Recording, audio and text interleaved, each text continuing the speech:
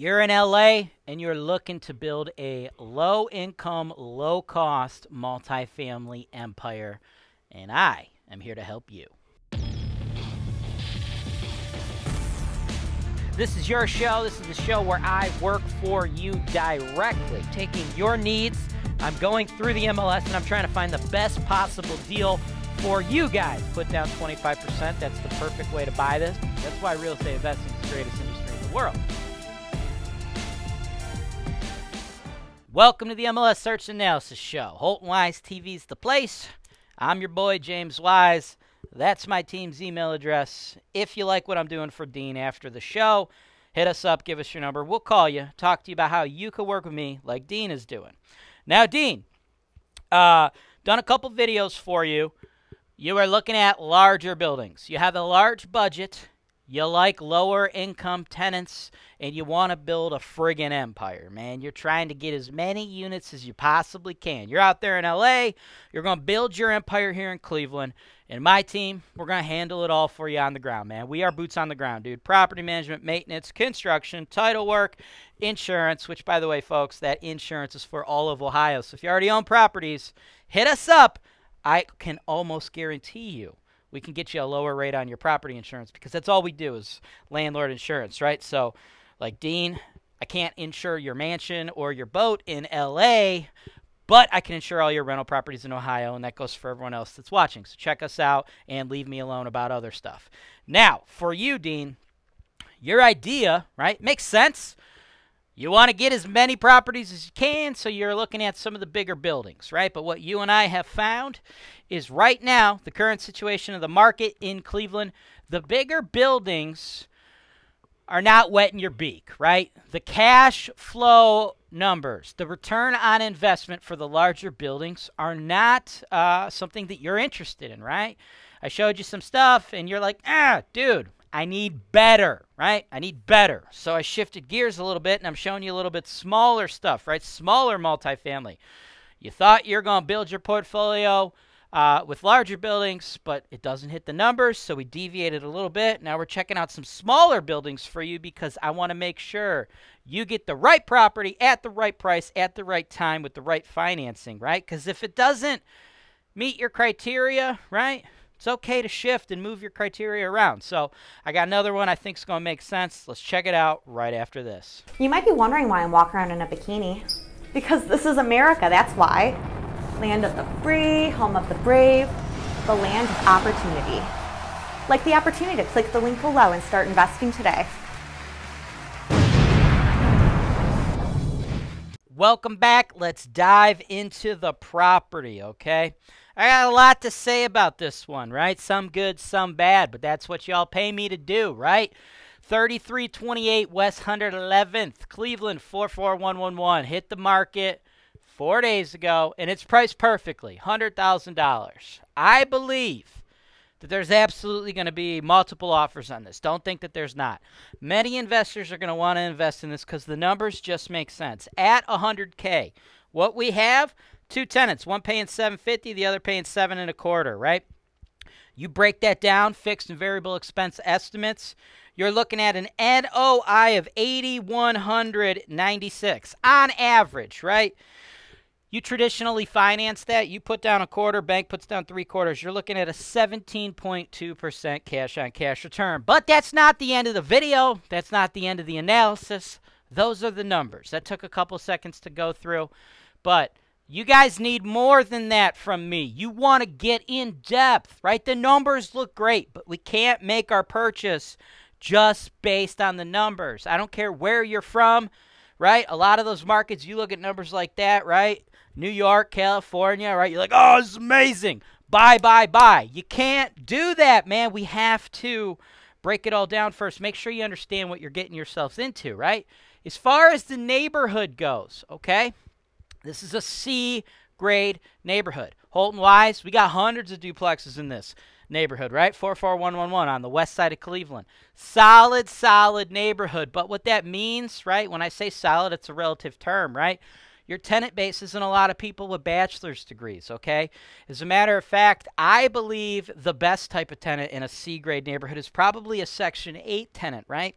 Because C-grade tenants wow, they're manageable, right? It's not like F-class tenants where it's a fucking shit show and like everybody's running around with their heads cut off and like it's just so hard to manage, right? We don't deal with that when we're in C grade, but what we do deal with is turnover, right? People move a lot more in the multifamily space in C-grade neighborhoods than they do in other spaces, right?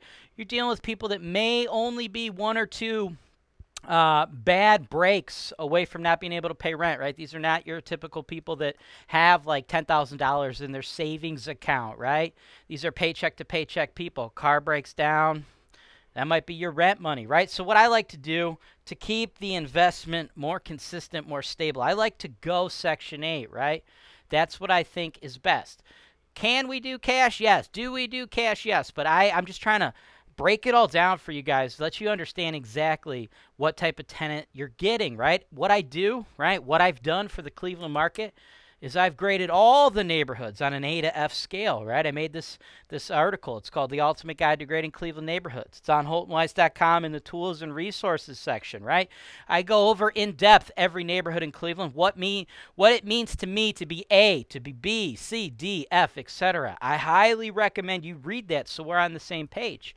And as for the house itself, the numbers make sense, right? The numbers were great. The competition, if you want to take this down, you absolutely are going to have to pay $100K, but I want you to know what you're getting, right? You are going to be getting a 100-year-old property. And these are the photos that we are provided by the listing agent prior to them putting their two tenants in there, right? The rents I gave you, those are the actual rents. But what you have to understand, we're going to want to do an inspection report on this property, and I can just tell, just from the few photos supplied, that this was not ran by a landlord who did the highest quality work, right? There's definitely a few things that stick out to me, right? Some corners have been cut, okay? For instance, the walls, right? You could tell it was a landlord who cuts corners, tries to do things as cheap as possible because he did the trim and the wall the exact same color, right? Didn't spend the extra money, right, to do the trim a different color than the wall. At HoltonWise, we like to see this gray, this white. In addition, you see the floor? He didn't refinish those hardwoods, right? It would be more costly than what he did. What he did clearly is use deck paint, okay? Is it still rentable? Yes. Do we still have tenants in there? Yes. Going forward, do I think you should do a higher quality renovation whenever you do your next tenant turnover? Yes. Will you see more money on that rental income? Probably not. $750, right? We're getting $757 and a quarter. $750 is about top of the market for these types of properties, but you'll get the highest quality tenants if you provide the highest quality product, right? Another thing to look out for, all right, that's probably going to get brought up on your inspection report as we cruise through the rest. The kitchen here, right? He obviously had some type of electrical problem. And instead of actually opening up the wall, he took the cheap route again and did the piping on the outside of the wall. Is that in itself a reason not to buy the property? No, but I'm just giving you my insight on just a few pictures that I've seen. You can tell this particular landlord has taken shortcuts, right? So here's another one. You have the electrical on the outside of the wall. Another one as well, right? So when you get back this inspection report, there's a third one, right? I do not want you to like anticipate this property being perfect turnkey condition, right? If it was, it would probably be able to be sold for around $115, $120 right now, right? So with all of that though, right? It is still valued at approximately $100K. You're still going to have to compete with other investors to buy it, right? I get a lot of times investors, they see a property like this, right? We put it under contract at $100K. They get the inspection report, and the inspector's going to tell you some of the same stuff I just told you. My clients, they're new to the market. They're like, it's going to cost X amount to fix the things that you just mentioned, James, so let's take that off the price. Let's go back down to $90K now. No, bro. It's a 100-year-old house. You're not going to get an inspection report that says it's perfect.